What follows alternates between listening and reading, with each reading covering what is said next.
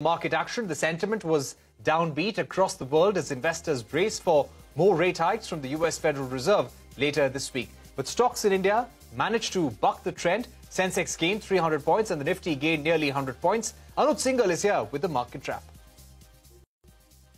Well, the theme for Indian market has been outperformance, and that continued today, though in the first 15 minutes it looked like the market was collapsing, but then there was big comeback. There were a lot of stocks which did well. Autos did well, some of the banks, ex of ICICI, consumption did well. The go-to sector once again, though, was cement. What a rally it's been for that space. The broader market, though, was down for second day running in terms of advanced decline. On the index, we had Mahindra, Bajaj Finance, SBI Life, and then some of the heavies like Hindustan Unilever, HDFC, and ITC, which did quite well. On the losing side, ICICI Bank, which has been otherwise a strong stock, was down today. Tata Steel and Tata Motors. In the F&O space, the top two gainers were cement stocks, India Cement and Ambuja. Big moves in both these names. Escorts was the other one, which did well. And on the losing side, we had Canpin Homes as the top loser, followed by Delta Corp and GNFC. All right, thanks Anuj for joining us. Some bullish opinion on the market. Ramdeo Agarwal, chairman and co-founder of Motilal Oswal Financial Services, says that the Indian market will constitute 5% of the global market capitalization over the next decade. He also remains optimistic that foreign institutional investors will soon realize that India's story is unique and India will get its fair allocation. See, today India is about 3.5% of the world in terms of market cap. We are about about $100 trillion global market cap. We are about 3.5%. And in next 3, 4, 5 years, we are the way the world is today, I think India's gain in market cap share is going to be quite rapid. So we are heading towards, in next decade at least, to about 5% of the global market cap. I remain positive, optimistic that maybe with a little gap, FIs will definitely stop selling, but they might, as the earnings momentum is maintained, I think they would come to buy here and build the position of their portfolio. Cryptocurrencies have seen a big fall over the last few days. Bitcoin is below $19,000 and the overall market cap of all currencies is below 1 trillion. Manisha Gupta is here with the key factors affecting this development. Well, yes, it has been a sharp decline in cryptocurrency markets. Every crypto is down by anywhere between 10 to 25% on the weaker side. And this is ahead of the US Fed meeting on 21st with expectation that we are looking at a 75 to even 100 basis points of an interest rate hike. We have seen other asset classes take cognizance of that as well, but cryptos really seem to be taking it to the chin. So when you look at the overall global crypto market capitalization, that has declined yet again to below $1 trillion to just about $909 billion as of now. But the interesting trend is that you have seen an increase in the trading volumes here. That has gone up by nearly 45% to $69 billion for the overall crypto market. Within this as well, when you look at Bitcoin, that one is trading at the lowest since 2020. We have seen it hit 17,600 on the lower side. Bitcoin actually has been on a declining spree since it hit an all-time high of $69,000 in November 2021. Not just Bitcoin, Ethereum is down by 10% as we talk right now, and that has hit a July low of $1,300 as well. For Ethereum as well, since the merger went through, the prices have been constantly declining. It's just bad timing here, and the market has not been able to go on an uptick here. But these are not the only cryptocurrencies. When you look at Solana, Cardano, XRP, all of these cryptocurrencies are down anywhere between 10 to 15% as well. And when you talk about this year, we're down by anywhere between 55 to 85% down for many of those cryptocurrencies. An year which clearly is going on to the negative side. Even as we have done 8 months of the year, there has been not one single month that you have seen gains in any of these cryptocurrencies. All right. Thank you very much, Manisha, for explaining the crypto crash. Let's focus on the fresh round of layoffs at ride-hailing app Ola. The company is likely to hand out pink slips to at least 500 employees across different software verticals of ANI Technologies and Ola Electric. Many of these employees are believed to have been working on different aspects of the Ola app. The move comes in the backdrop of declining sales of the Ola Electric scooter. When we reached out to Ola Electric and ANI Technologies, the company denied reports of 500 people being laid off. They said that the restructuring is likely to impact about 200 employees or 10% of its 2,000-strong engineering workforce. They also said that they would like to increase the number of engineers to 5,000 in the next 18 months or so. And this is across non-software roles. But we are given to understand from our sources that the number of people in software roles who are likely to get pink slips over the next few days could be at least 500. Now, this is coming in the backdrop of declining sales. From 12,700 in April, the sales in the month of August came down to about 3,351.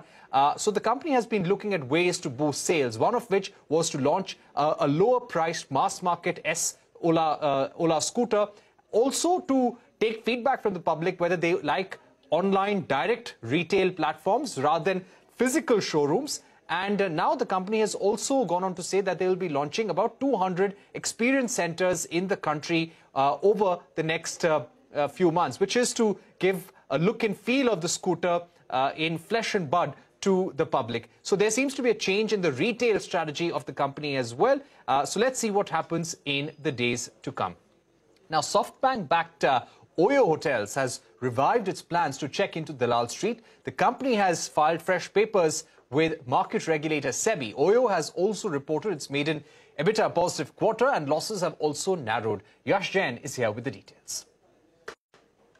Well, the delay which came about as far as Oyo Hotels IPO is concerned, that certainly created a lot of uncertainty amongst primary market investors. But there's something to cheer about now as far as Oyo Hotels is concerned. What we've been given to understand is that the company has filed an addendum along with its DRHP with market regulator SEBI. Now, what's an addendum? It's essentially an additional piece of information which needs to be kept updated from time to time. And in the case of Oyo Hotels, it has been the updated financial performance for the company. What sources tell us is that Oyo Hotels has submitted the Q1 FY23 results with market regulator SEBI, the financial performance for the first quarter. Also, the company, that is Oyo Hotels, looks at submitting the Q2 FY23 results with SEBI. That will be done by October.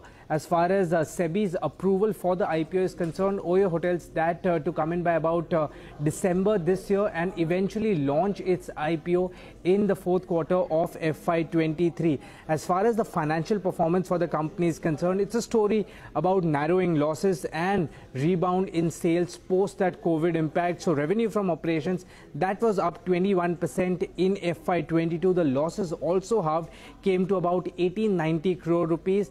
Speaking purely about the first quarter, the latest update which has been submitted with SEBI, the Q1 FY23 EBITDA profit, this is the maiden EBITDA profit made by the company of about 7 crore rupees. Also, the net loss, that has come down significantly in the first quarter to about 350 crore rupees.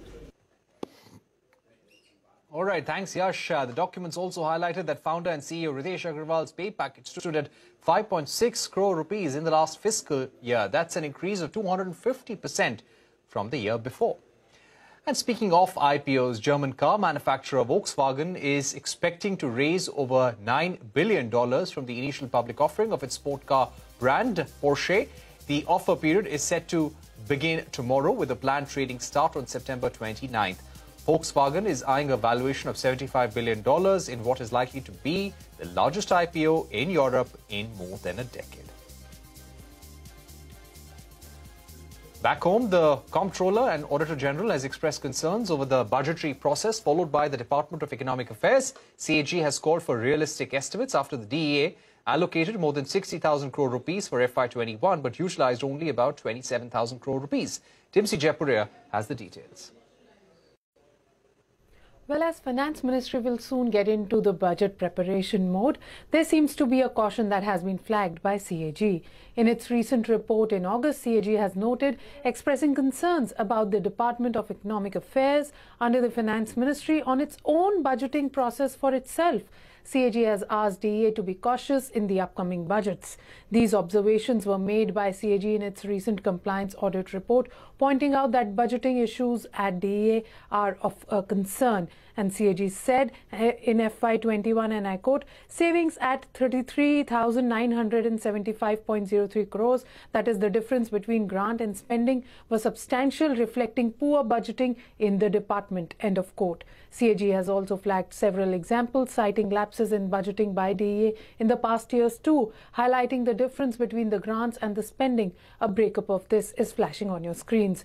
Important to note here that such observations have not been made alone by CAG. Even Parliamentary Standing Committee too has similar views. Earlier in March, Parliamentary Standing Committee stressed upon the need for quote-unquote realistic preparations of budget estimates and revised estimates and full utilization of allocated funds. And I quote here, the Department of Economic Affairs, being the nodal department in formulation of budget, is expected to observe the requisite financial norms and maintain fiscal prudence while making budgetary allocations, and thus endeavor to be a role model for other ministries and departments in preparation of realistic estimates and optimum utilization of funds sanctioned, end of quote. Let's see how cautious is DEA in the upcoming budgets. Back to you.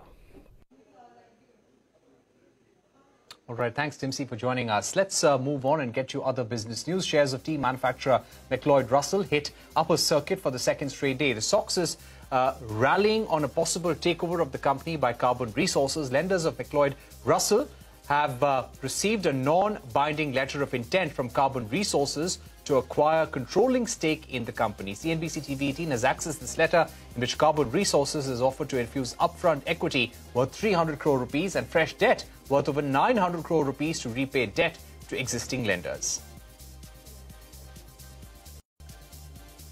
Canada-based fund Ontario Teachers Pension Plan will be picking up 30% stake in Mahindra Sustain, the Mahindra Group's renewable energy arm, at an equity value of 2,371 crore rupees. The deal also entails setting up an infrastructure investment trust. The Mahindra Group and Ontario Teachers will jointly explore setting an additional 9.9% stake by the end of this fiscal. After Adani Group completed the acquisition, Ambuja Cements has sought shareholder approval for a 20,000 crore rupee cash infusion in its EGM on October 8th.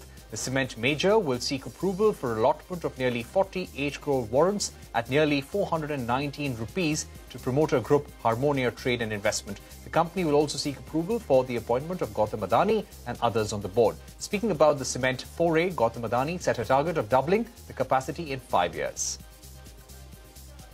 We expect significant margin expansion to become the most profitable cement manufacturer in the country.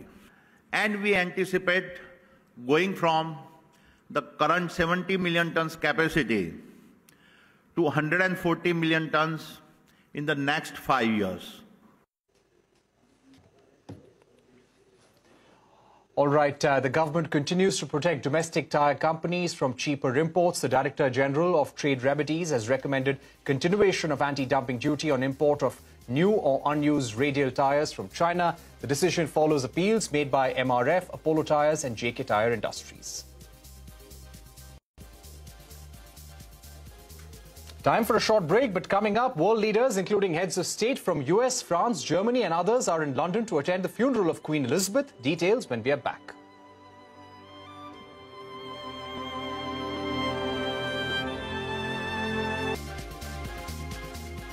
Welcome back. You're watching India Business Hour. Let's get you a quick check of the big story that we have been tracking. And this is from Hazaribagh, a rather unfortunate incident. A 27-year-old pregnant woman, Monica Mehta, has died after she was allegedly run over by loan recovery agents working for Mahindra Finance. The incident took place in Jharkhand's Hazaribagh. The woman was trying to stop the seizure of her father's tractor over loan dues. Mahindra Group has promised to investigate the matter and extend support to authorities. A group of protesters gather outside an M&M Finance outlet in Hazaribagh. This after a pregnant woman was allegedly run over by loan recovery agents working for the company. Mithilesh Mehta is a farmer who is differently abled. He took a loan from Mahindra Finance to buy a tractor. According to Mehta, loan recovery agents tried to seize his tractor over dues. He claims he was ready to pay 1.2 lakh rupees and the total amount due was 1.3 lakh rupees. Mehta says when his 27-year-old daughter Monica Mehta tried to stop them and asked for seizure documents, she was mowed down. My tractor was parked beside my house. They said that they are confiscating the tractor and will release it once full payment is done. So then I asked for proof and seizure documents. They said, "Who are you to ask?" and ran over my daughter.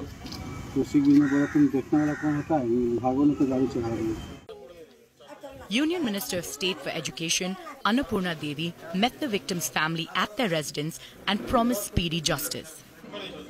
तुरंत इस पर सजा मिले, ऐसे लोगों को fast track सुनवाई के माध्यम से ऐसे लोगों पर सुनवाई होनी चाहिए। सजा अभी तो सबसे पहले कि तुरंत, अभी चूंकि थाना प्रभारी यहाँ पे है, एसपी से भी बात करेंगे कि जितना जल्द हो सके गिरफ्तारी हो जो भी दोषी हैं। Responding to the incident, the MD and CEO of M&M Group, Anish Shah, said, and I quote, "We will investigate this incident from all aspects and will also undertake an examination of the practice of using third-party collection agencies that have been in existence. We stand with the family in this moment of grief." End of quote. Anand Mahindra also tweeted saying, "This is a terrible tragedy. Our hearts go out to the family in this time of grief." The police have registered a case of murder and a loan recovery agent, Roshan Singh, who was named by the victim's family, has been arrested.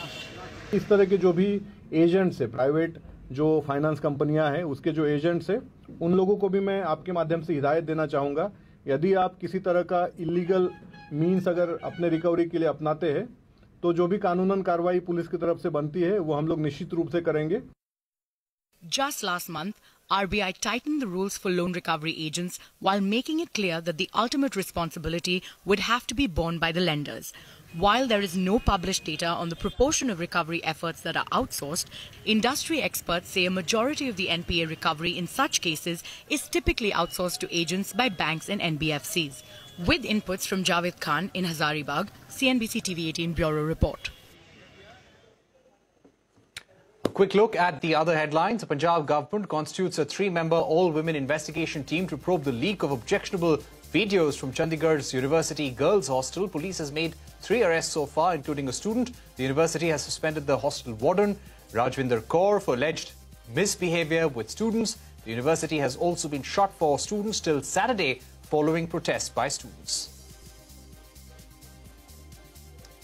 Samajwadi Party Chief Akhilesh Yadav and other leaders of the party marched to the State Assembly from their party office to protest against the state government. However, they were stopped from entering the assembly due to lack of permission.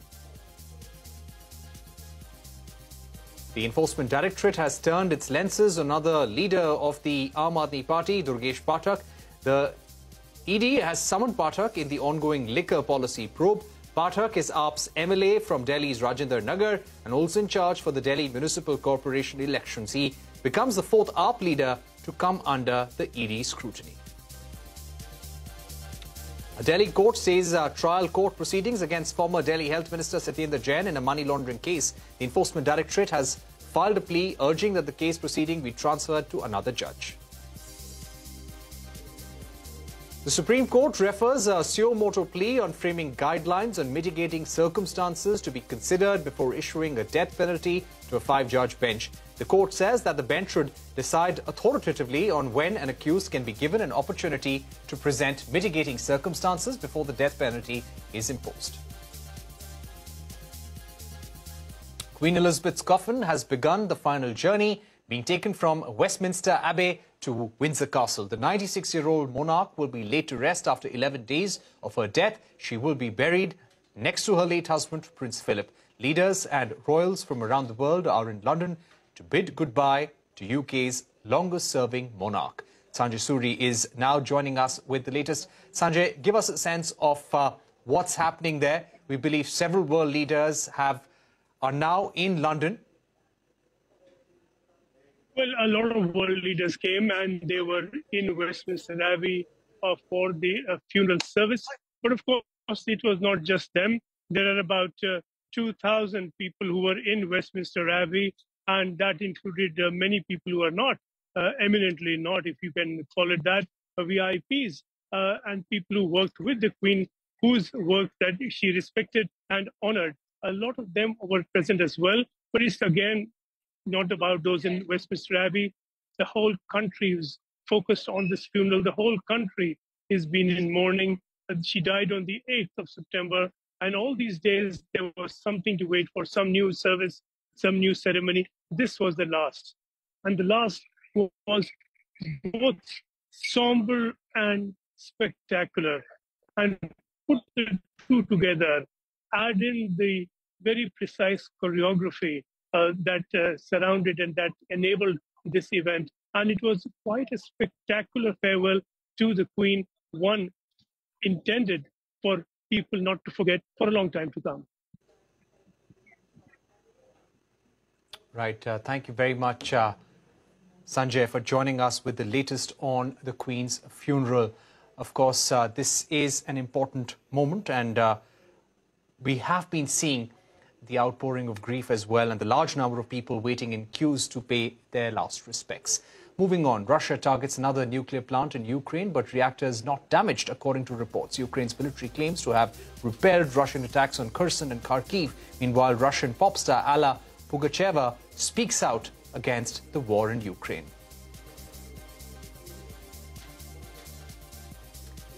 US President Joe Biden vowed to defend Taiwan against China in case of an unprecedented attack. In an interview, the Chinese government said that Biden's statement violates the One China policy and an important commitment made by America to not support Taiwan's independence. We agree with what we signed on to a long time ago, and that there's a One China policy, that Taiwan makes their own judgments about their independence. We are not moving, we're not encouraging their being independent. We're not, that's their decision. But would U.S. forces defend the island? Yes, if in fact there was an unprecedented attack. Let's go across to Arundhati Ramanan now, who is standing by with all the headlines from the startup world. Arundhati, over to you. All right, thank you so much for that, Parikshit. Here's what's making news in the startup world. DotPay, a multi-channel commerce platform for big and medium-scale merchants, raises $58 million in a Series B funding round led by Temasek. The round saw participation from existing investors, PayU and InfoEdge Ventures. Mitsubishi and Naya Capital also joined as new investors. Meanwhile, Paytm tokenizes over 93% of the monthly active cards on its app. The company has tokenized 52.3 million cards across Visa, MasterCard and RuPay. It claimed to be on track to meet RBI's deadline to purge saved card data ahead of the RBI deadline. Now, a student from Jaipur has received a reward of 38 lakh rupees from Instagram for saving social media accounts of crores of people from being hacked. As per information, Neeraj Sharma found a bug in Instagram due to which thumbnails could be changed in any user's account without a login or a password. And from around the globe, Elon Musk tweets that Starlink is now active on all the continents, including Antarctica. Starlink is the satellite internet arm of Elon Musk's rocket enterprise SpaceX. It aims to provide internet access to remote areas of the world. Starlink satellites replaced the internet services in Ukraine after the Russian invasion. With that, it is back to you.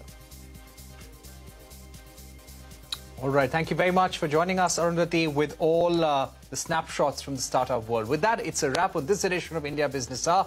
Thank you for watching. News continues right here on CNBC TV18.